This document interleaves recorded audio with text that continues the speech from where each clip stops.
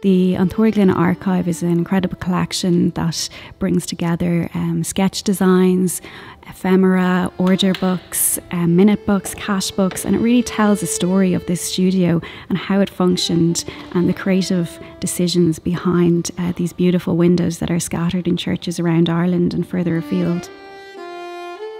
The An Túr Gloine archive was donated to the National Gallery of Ireland in 1966 by Patrick Pullen, and it's now held in the Centre for the Study of Irish Art. An Túr Gloine was established at the height of the Celtic Revival in 1903 by portrait painter Sarah Purser, and the studio really produced innovative Celtic Revival designs. They also embraced the British arts and crafts philosophies of William Morris and John Ruskin.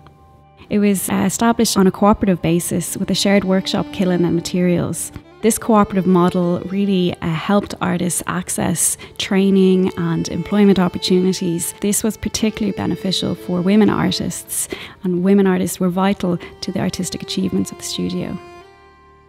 But the artists were really encouraged to develop their own personal style in the medium, so you could distinguish between the authorship of the different artists. Among the many artists that worked at An Túr Gloine were A.E. Child, Michael Healy, Wilhelmina Geddes, Catherine O'Brien and Evie Hone.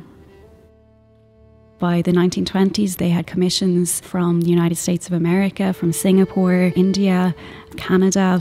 They really advanced the international reputation of Irish stained glass and the Irish arts and crafts movement internationally.